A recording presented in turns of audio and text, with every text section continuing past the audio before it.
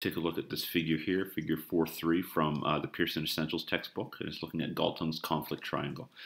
Basically what this is saying that there are three different factors that when they combine together and when they work together, which they often do, it results in violent conflict. So let's take a look at each one and some examples of each.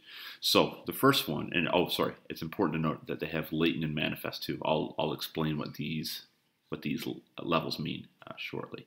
So attitudes and assumptions. Attitudes that exist in society such as racism, discriminatory attitudes, sexism, victimhood, trauma.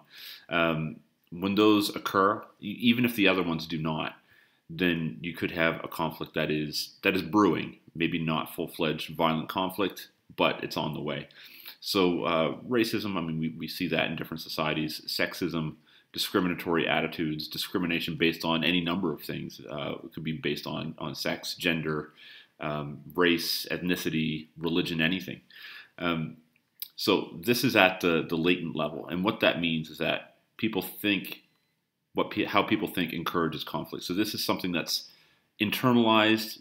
You may not see it overtly, but people are thinking this, and it's sort of a societal phenomenon.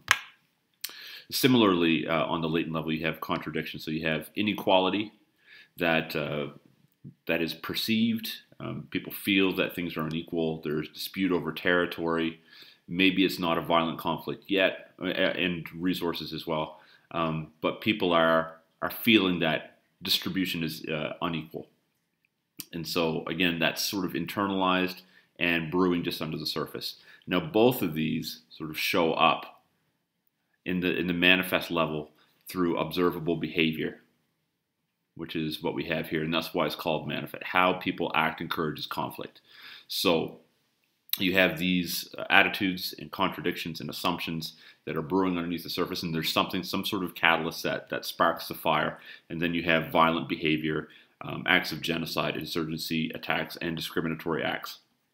All that is more sort of observable and measurable by outside observers. So hopefully that helps. Again, we'll take a look at peacemaking, peace building, and peacekeeping in another video.